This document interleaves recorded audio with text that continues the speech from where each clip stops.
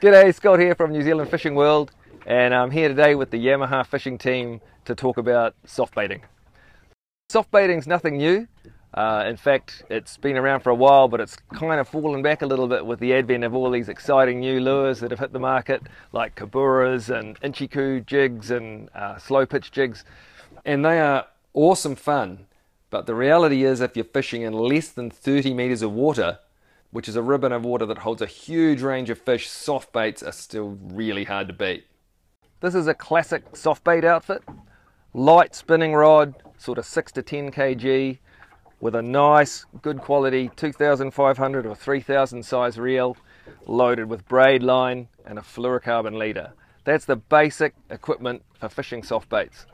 And it might look small, but you can really easily catch a 20-pound snapper plus or small kingies on gear like this. Even if you're catching small fish like small snapper or so on, it's not like the old snapper rods that used to be, oh, have I even got one on there, or is that my bait? They're actually a fun rod to use catching small fish, and when you've got big fish on, it's really game on. The rods are bent over, the reels are screaming. They're absolutely fantastic fun, and we've had a ball out here today catching a couple of good fish. So this is what a classic soft bait lure looks like. Essentially, it's made up of two important components. One, a weighted jig head with a very sharp 2-baro or 3-baro size hook, and then a rubber artificial body that makes up the moving part of the fish. And the way that they're designed to work is that the head creates the movement, and the body, which is flexible, swims around in the water, and it looks exactly like a little swimming bait fish. The basic method for fishing a soft bait is pretty simple.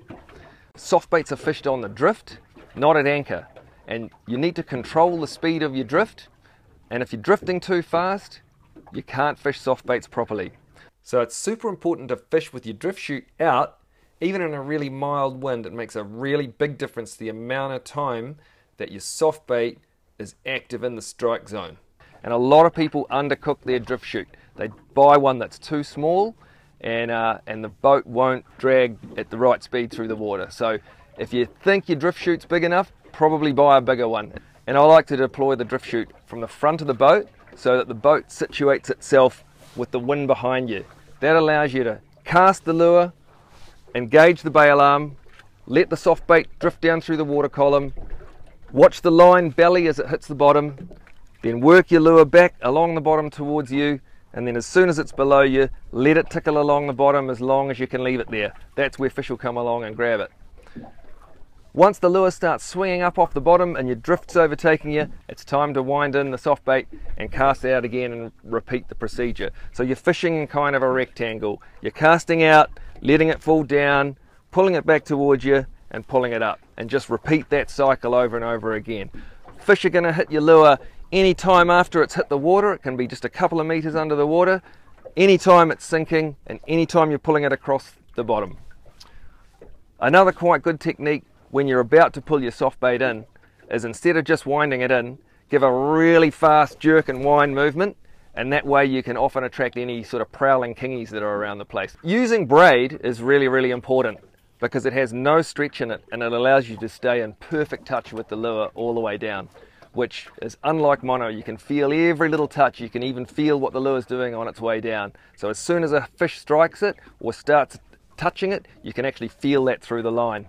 It's really important, and you can use a really light braid that cuts through the water, and that allows the lure, which is very light, to sink down even if the current is quite quick. One of the things that's critical with fishing soft baits is change of light. So soft bait fishermen are going to set their alarm clocks really early, and they're going to be prepared to stay out late, because in shallow water the change of light is absolutely killer for using soft baits.